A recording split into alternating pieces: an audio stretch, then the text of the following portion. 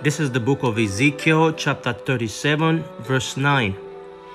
Then said he unto me, Prophesy unto the wind, prophesy, son of man, and say to the wind, Thus said Yahweh power, come from the four winds, O breathe, and breathe upon this slain, that they may live. I want to give all praises to the Most High Yahweh, Bahashem, Yahweh Shai, Bahashem Ruka Kodash. My double honors to the apostles and elders of Great Millstone GMS who have taught me this truth, which is the 100% truth. Peace and salutations to the hopeful elect spread around the four corners of the earth, laboring in the vine in these last days, making sure this truth can get to the four corners. Shalom also to the few aquats, to the speckled birds, those who are sincerely seeking its truth. Shalom. So as I read earlier on, I'm going to read again. This is the book of Ezekiel, chapter 37, verse 9. It quotes, Then said he unto me, Prophesy unto the wind, prophesy, son of man.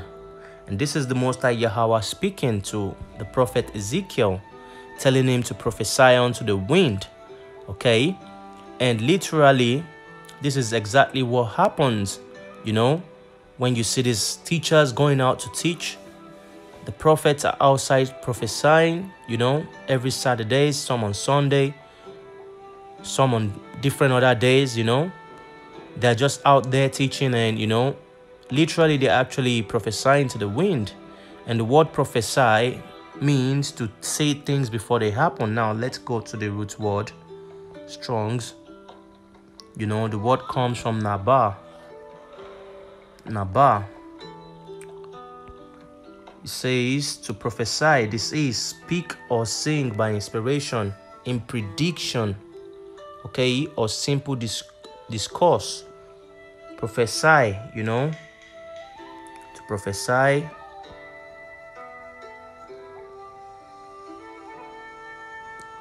So as you can see, to predict things, but actually the word itself means to say before. Pro comes from before. False means to say. So it means to say before, to say things before they happen. So as I was saying, these teachers are out there, you know, they're teaching, you know, things that are really important. The most important thing on this planet right now is this truth. But people walk around, they walk by, they don't stop. So literally, it seems like they are actually prophesying to the wind. Now, if you take a look at, for example, the teachings of the apostles when they go out every Saturday to teach, you know, it is kind of rare to see people stop by to listen, you know. So they are actually prophesying onto the wind. And this happens to me too. And, you know, major part of the Akiams when I watch their videos, you know, they prophesy, they teach, you know, but people don't stop by. So they are actually prophesying to the wind, you know. And this is just what's going on in these last days, you know. People, and you see, there is something I noticed. I noticed that, you know, most especially Jake, they know that something is wrong. They know something huge is about to happen, but they are just scared to take that step to change, you know. Many are comfortable in the lies. They don't want to know the truth, even if they know that what they are living is lies and they know there is a truth. But many are just scared to take that bold step to change, you know. And this is exactly what, you know, what Yashar Allah is, you know, sons of Israel. There is a scripture in the book of Isaiah, chapter 30, verse 10. It quotes. Now, I'm going to read from verse 9. It says, This is a rebellious people, lying children, children that will not hear the law of Yahweh. Okay, now if you read from the beginning, you will see it's actually speaking about Israel. Okay, woe to the rebellious children, said Yahweh, that take counsel, but not of me, and that cover with a covering, but not of my spirit, that they may add sin to sin, that walk to go down into Egypt, and have not asked at my mouth, to strengthen themselves in the strength of Pharaoh, to trust in the shadow of Egypt. And this is exactly what's going on, the sons of Israel, they so trust the Egypt, which Egypt here signifies the house of bondage, but majorly it speaks of America, but here it's actually representing the house of bondage, house of captivity, where most of us are. So we believe in the system. We prefer to go, to ask from the system and, learn from the system rather than listening to the prophets, teaching this truth, So, well, that's not really the point I wanted to bring out. The point now is, this is a rebellious people, lying children that will not hear the law of the Lord, Yahweh. And we know that the law was only given to the book of Yashar Allah, that is Israel. So, it's talking about Israel, which says to the seer, here is the point, which says to the seers, see not, and to the prophets, prophesy not unto us right things, speak unto us smooth things, prophesy deceit. The people of Israel, most especially when I'm teaching some jakes, trying to enlighten them about this truth, what they say is, man, you sound a little too negative all the time. Must you always speak about, stuffs like this? Why don't you speak of something else, something positive?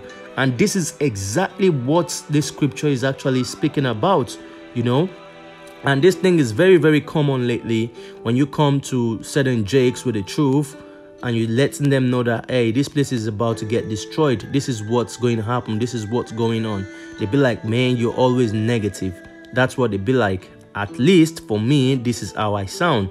So most of the time, I don't even bother myself to speak to people like I used to about this truth, because, when I go close to them with this truth, it seems like I am going close to them with, with a negative vibe. And I don't want to feel like I'm carrying a negative vibe when I know that what I carry is the most positive and powerful thing on this planet, So this is exactly what's going on. Like we read earlier, we prophesy to the wind. We go out on the days that we choose during the week to go out to teach. So when we teach, people just walk by. They don't stop by because, their ears are heavy. The Most High has given them that spirit of sleeping. They don't want to listen to what's going to save them. They rather prefer to just live in ignorance that they are already living. So this is really powerful and really strange at the same time. So I'm also going to read from the book of Ezekiel chapter 33 and from verse 30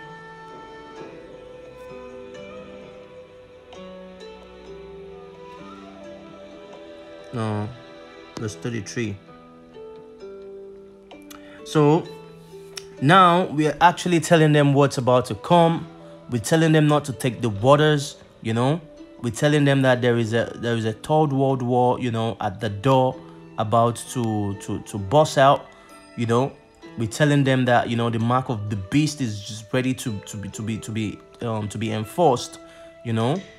We're telling them all different things. We're prophesying to these people, but whenever you go close to these people, they tell you, oh, you're coming with a negative vibe, But when all hell starts to break loose, then they're going to know that really, people were telling them these things, and those people were prophets. And that's what I'm about to read here. And when this cometh to pass, lo, it will come. Then shall they know that a prophet hath been among them. Okay? So this is actually what the sons of Israel are, just like the book of Isaiah 1:3, it says, the ox knoweth his owner, and the ass his master's crib, but Israel doth not know, my people doth not consider. Sinful nation, a people laden with iniquity, a seed of evildoers, children that are corrupters. They have forsaken Yahweh. They have provoked the Holy One of Yashar Allah unto anger. They are gone away backwards. This is exactly what's going on in Israel. Israel has actually become the wicked, the most wicked, even more wicked than the wicked, who is the so-called white man. And for those who don't know, the sons of Israel are actually the so-called Negroes, the Native Americans, and the Latinos. Then we have Israel spread around all the nations that you have in this world.